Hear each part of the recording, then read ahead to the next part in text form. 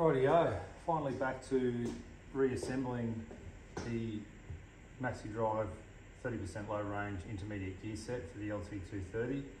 I've given the gear set a really good clean, given inside a clean including the circuit grooves, making sure they're really nice and clean.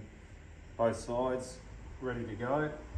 I've got my new bearings, I've given them a clean. I just clean those in petrol. I get all the they put a coating on them at the factory for sitting on the shelf and whatnot. I don't like running that with the oil, so I give them a thorough clean with petrol, and then I just lube them with the oil I'm going to run in the case. I don't grease bearings. I don't run bearings in grease. Wheel bearings I run in oil. Everything I run in oil, unless I have no choice. But everything I can in my setup can run in oil, and I never grease them. I always just assemble them with the oil that they're going to run in. So they're all ready to go. These particular bearings, so the bearings that came out at Timken, they were a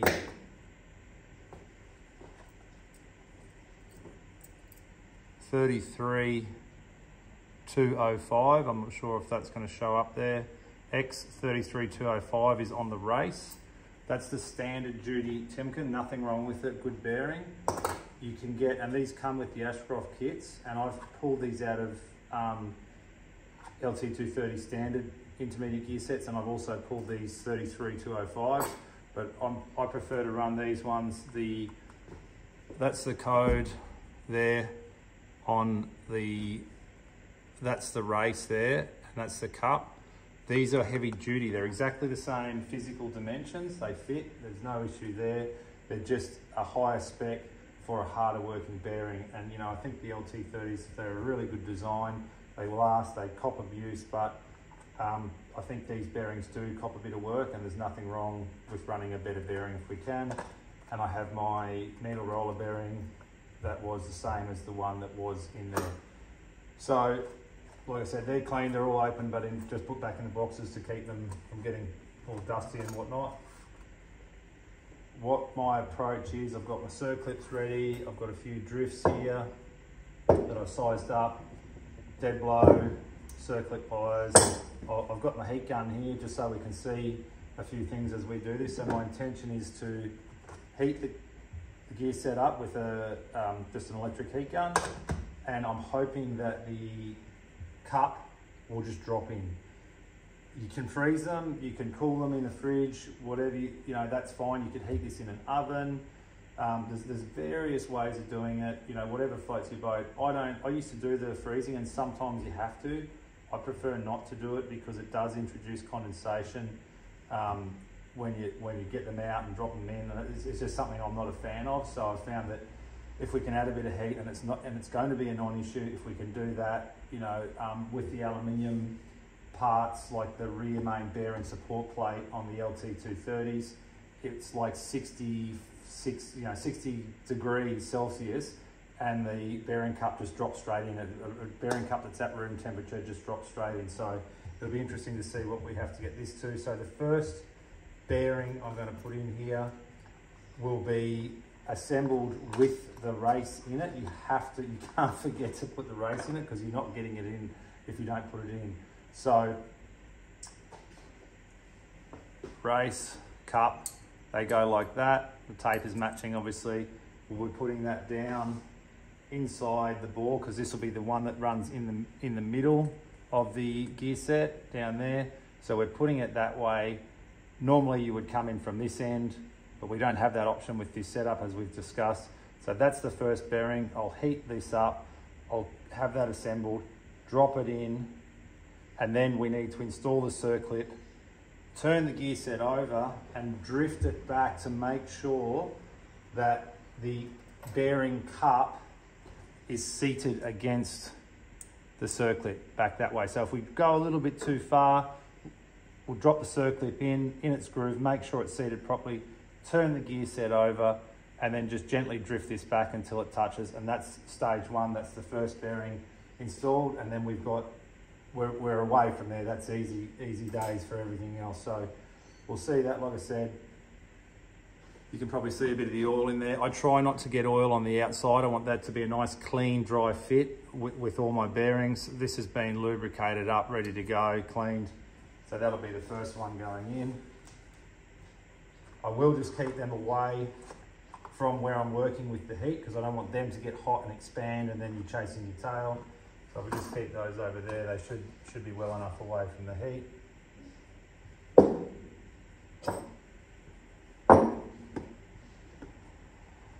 So we'll do a bit of this and we'll see how hot it has to get for that cup to drop in.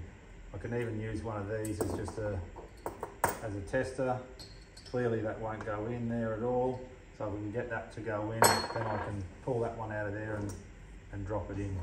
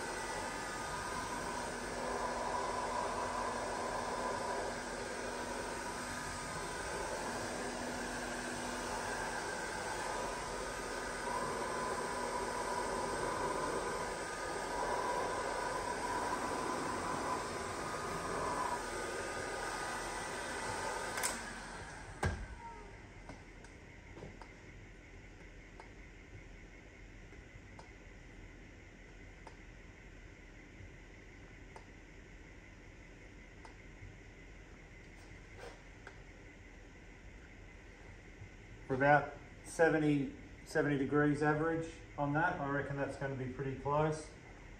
Could probably do it in an oven, which would probably make it more uniform and you wouldn't have to sit there with the hairdryer, but that's what I've got here at the stage. So now remember, we've got the whole bearing, the cup and the cone, or the cup and the race, because that has to go in together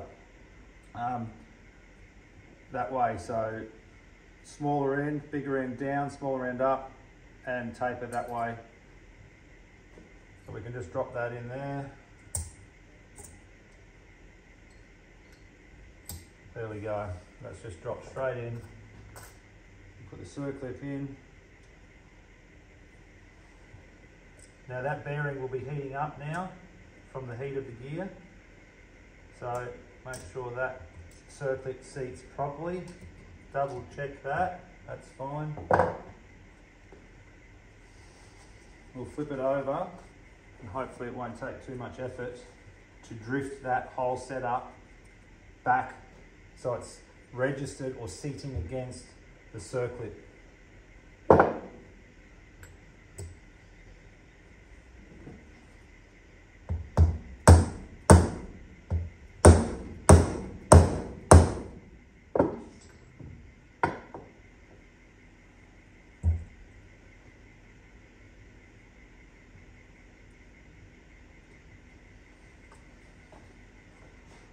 It's a bit warm, but yeah, there's the bearing and the circlip. Hopefully you can see that in there. Hopefully the light's picking that up somewhat. Maybe if I do that, hand out the way.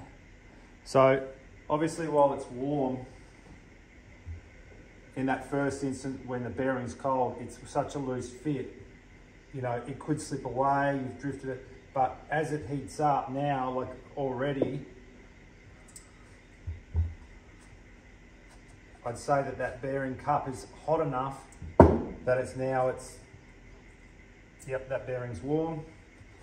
So it's not gonna, it shouldn't slip away. So what I'll do is I'll just check it once more and make sure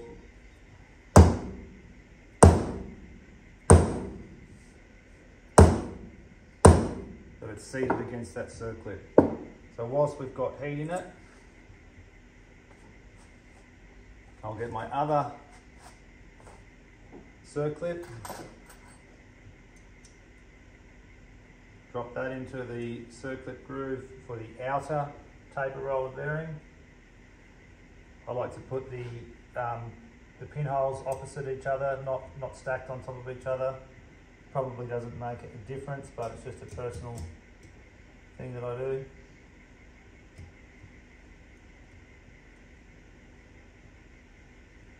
Wiggle that in so it drops in.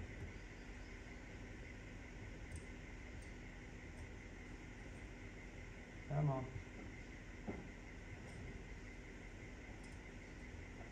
There we go, that's seated properly. Second bearing. Let's see how hot this still is.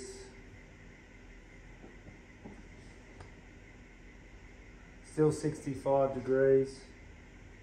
There's a little bit of mass in this thing. It's not going to just cool off straight away. Bit of lube, just double sure. And that. Make sure it's nicely lubricated. In fact, this one doesn't matter because it doesn't go in yet. But at least we know it's done. I'll put that back in there, I don't need that.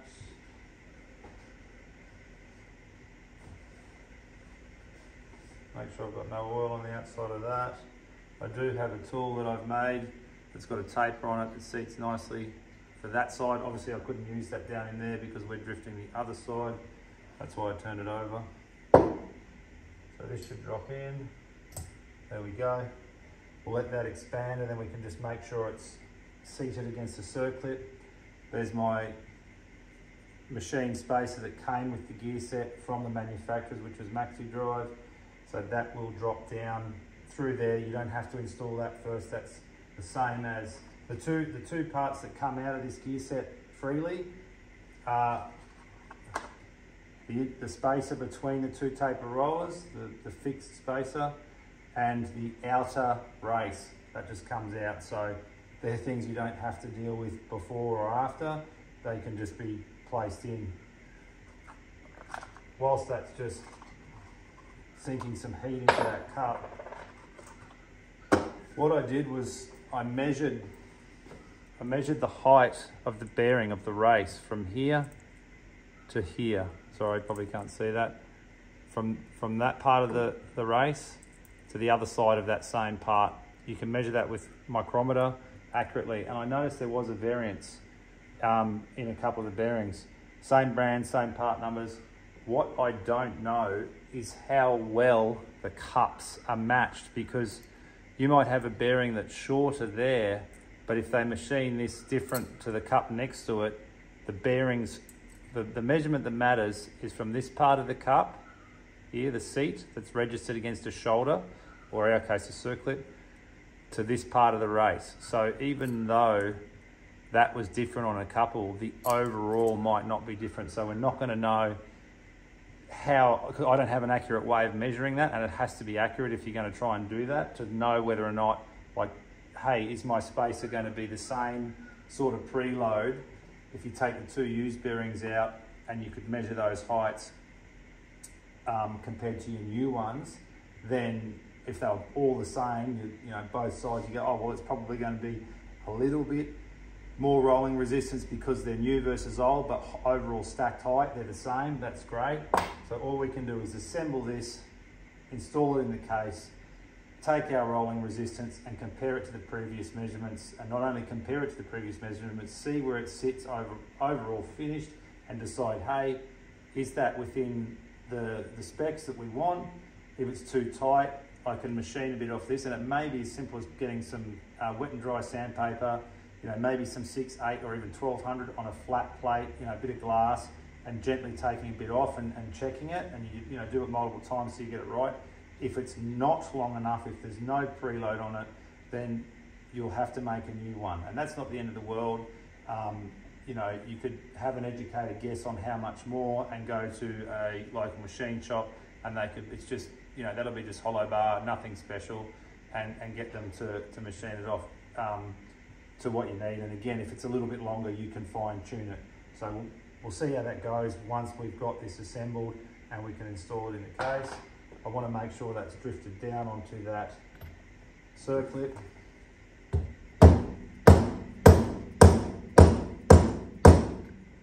So that should be all good now.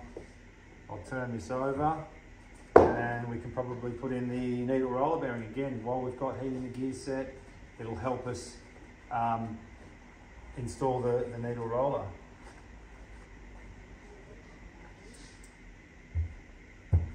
So the first thing I need to do,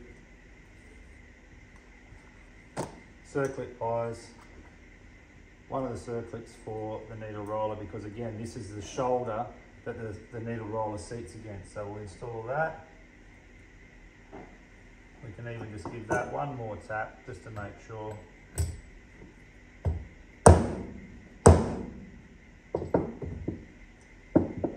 Install our circlip.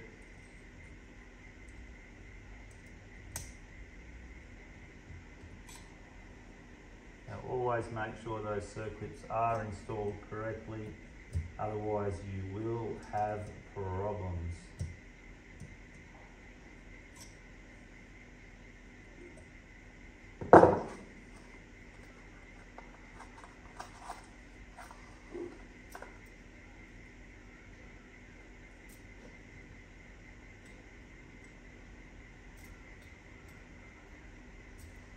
Might need to put just a little bit more heat back into the gear. This pinion should expand pretty quickly because there's not a lot of mass. I mean, obviously it would reduce quickly as well, but I'll just put that over there. That'll be my drift if I need to drift it. We'll just see what that registers now. The pinion's dropped down to about 50, 55. Still got a little bit more heat in the outside here. To the inside, yeah, it's averaging between 55 and 65. I'll put a little bit more heat into it.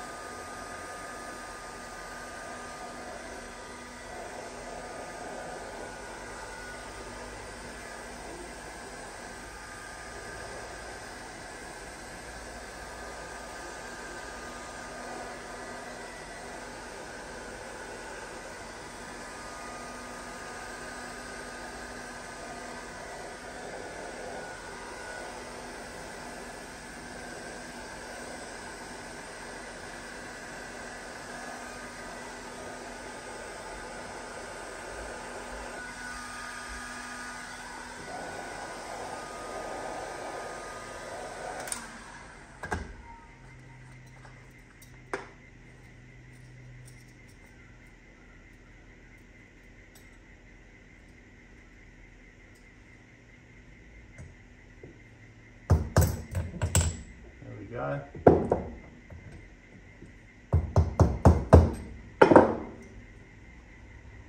Circlip should be able to pop in now.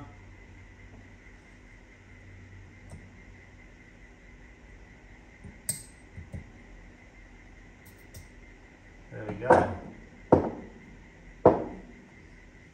3 bearings installed in the intermediate gear set.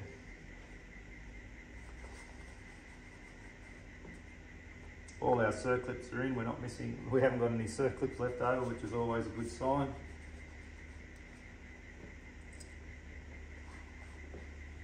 So there's our outer cup. There's our needle roller. You can't see the circlip on the other side of the needle roller. You can see that obviously the main ingredient is when you're assembling the first taper roller bearing, which goes into the middle of the gear set, Make sure your orientation is correct and make sure you have the race in it, because you don't want to forget that and then have to drift the cup back out or get the cup back out and start again. You know, it's not the end of the world, but you know, if you can avoid it, that's great. So I'll just let this gear set cool down through just the air temp, and I'll probably do another video installing it and running the new bearings in with the spacer to see what our preload is, and you know, I'll just be tackling it as it comes. If it's great, awesome. If not, if it's too tight, I can take a bit off. If it's too light, well, I'll take an educated guess on how much I think I need to add to it, and you know, go and machine up another spacer, and then we'll have an idea of the difference between this one and the longer one, if that's the way I have to go, and what that does as far as how much it increases the preload on the gear set. So we'll just keep chipping away at it. Cheers.